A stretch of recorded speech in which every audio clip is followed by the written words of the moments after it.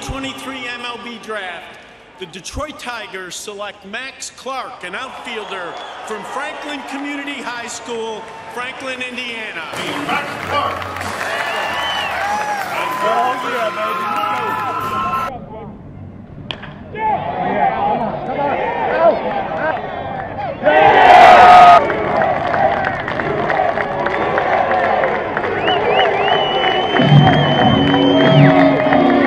Come on. Oh, yeah! Come on, Max, oh, yeah! Wow! See you, ball. Oh, yeah! Touch the ball!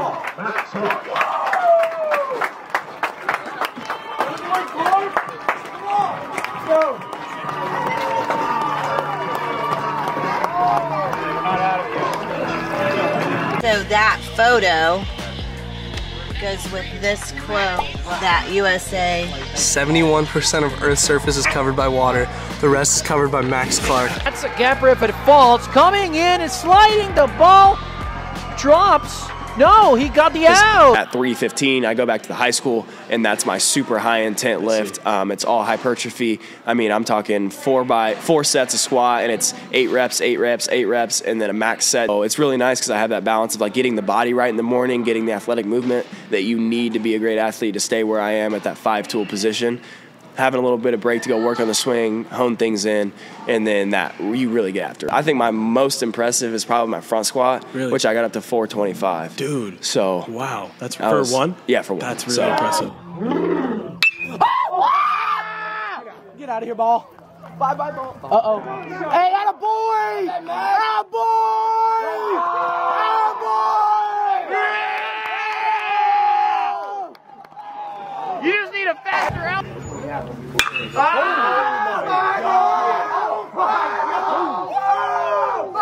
Hey, I just had to criticize him a little bit. I just had to. And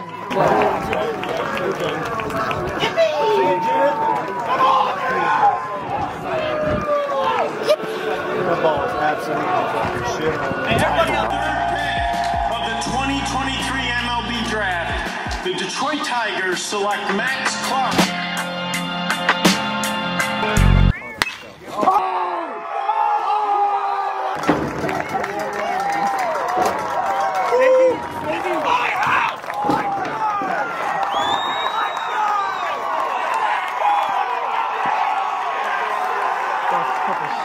Number 3, one of the best high school prospects to ever come out of the state of Indiana, the 2023 Gatorade National Player of the Year. The Tigers picked in the top 5 in the MLB Draft. This year, going at 3, Detroit selected outfielder Max Clark. He is 18 years old from Franklin Community High School in Indiana. He is the reigning Gatorade National Baseball Player of the Year. It was very, very personal. It was very, very man-to-man, which I really, really enjoyed. We all got to learn a lot about each other, kind of the philosophy of the Tigers and how everything was going to go down if it went our way.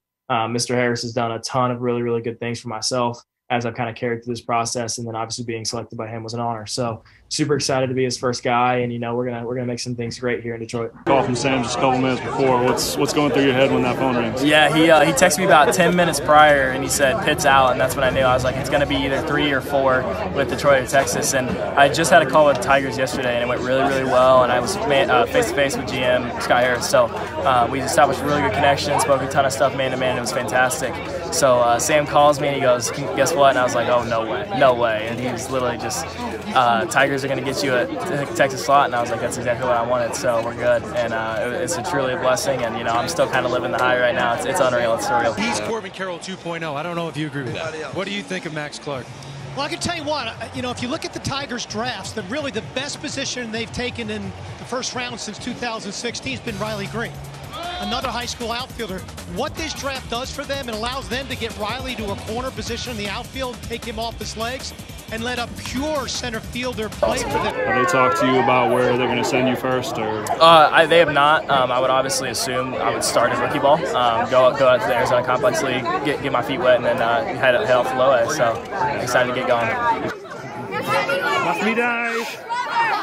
I wouldn't want this. Max, it must be nice, Gabe.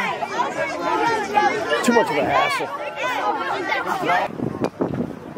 Yes, sir. Let's go. Come on, Clay. Get in there. Come on, Clay. Hey, you're up. You're up. You're up. Up. Out of it. Everybody here. That's everything, man. Like we've talked about, 5 or 6 articles in a row, this community is everything. And there's 600 people standing downtown at the amphitheater waiting for an appearance, and there were 200 people here loving and caring for me through this entire thing. The support has been absolutely unreal, and this is that long time coming that I've been waiting for, and this is awesome. And what do you know about Detroit, Max? Oh, Detroit's awesome. I went up there for a little private workout, and it was sweet. I actually thoroughly enjoyed it. Food's really good, and then the people were great, so it was awesome. Let's go, kid. Oh, yeah! Oh,